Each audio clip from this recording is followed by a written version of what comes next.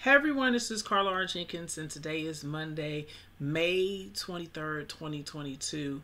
And this video is about the Microsoft 365 Fundamental Certification. So, if you've been following me over this weekend, you would know that I sat for this exam using my free cloud voucher from Learn to Cloud. So, thank you, Gwen, for the AZ700 Cloud Skills Challenge to get the free voucher to sit for this. So, I want to say that.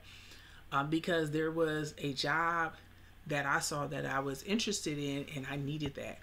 I have like 4 associates, but I needed the MS 900 to qualify for it. So I used my free voucher. And I'm very happy that I passed it. But what I will say is, and I'm recording this May 23rd, 2022, that the exam changed May 18th.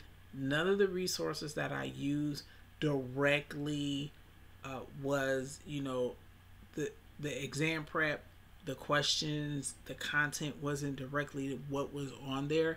And I relied a lot on my Microsoft security knowledge and skill set.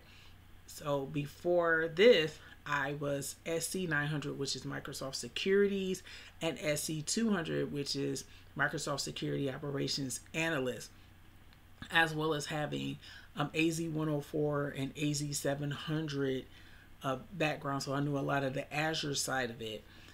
If you are taking MS 900, I would recommend doing the official Microsoft Learning Path because it has the most updated information, as well as finding adjacent and tangential concepts like Microsoft Viva.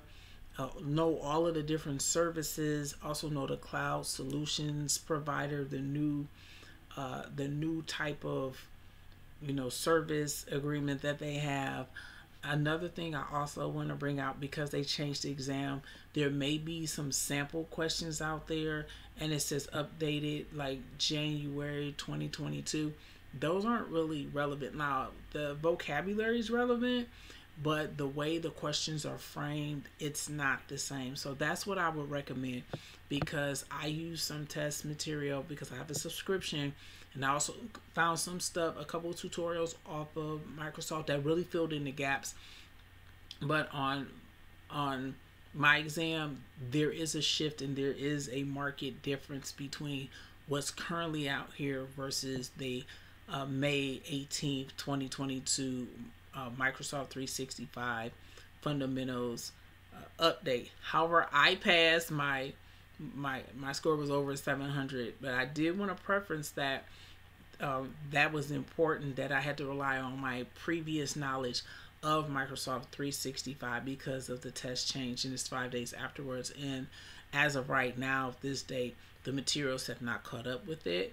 I still feel that it's a good exam. I will keep you posted on like the update regarding the MS 900. So as of right now, I'm gonna get the certification, submit, and see what happens. But I would like to thank everyone for watching and all the support for me. Also, if you do need help in Microsoft 365 as well as security, get in touch with me at carlarjenkins.com/contact. And also you can subscribe to my YouTube by clicking the like, subscribe, and bell icon to never miss any videos in IT, cloud, and project management. If you're outside of YouTube, you can subscribe at carlarjenkins.com/YouTube channel. Thank you for watching, and I'll see everybody in the next video. Have a wonderful night.